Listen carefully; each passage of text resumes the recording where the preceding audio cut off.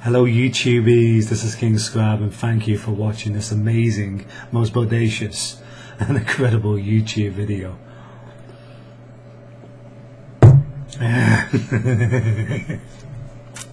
So I've been offered on YouTube by various people out there a bit of a time out. Somebody obviously wants to sort me out a little bit.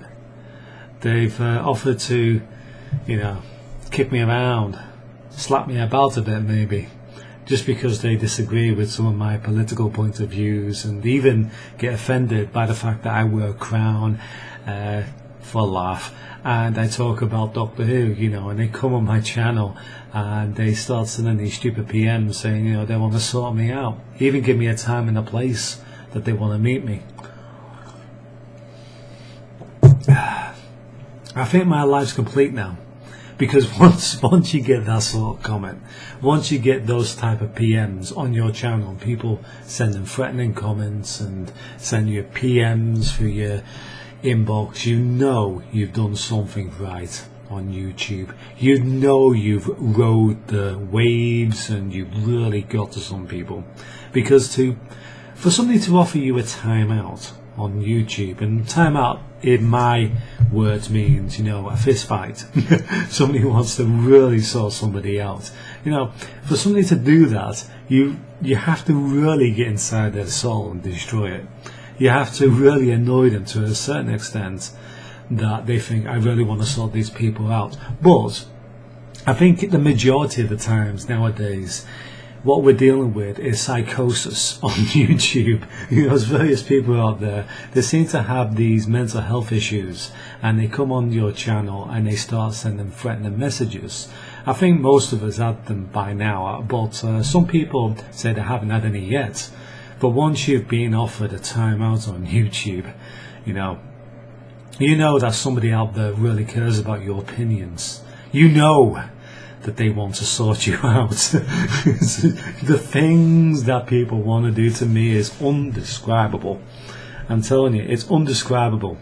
I mean, put it this way, the amount of people I've known on YouTube for nothing, for the fact that I've made Doctor Who videos that they disagreed with, or the fact that I've talked about something political and they disagreed with that, the amount of people who are psychotic and the things they want to do to me, I would be nothing by now if they could actually do all that. I'd be just like a string of fucking spaghetti or something, mashed up in potatoes. I don't know.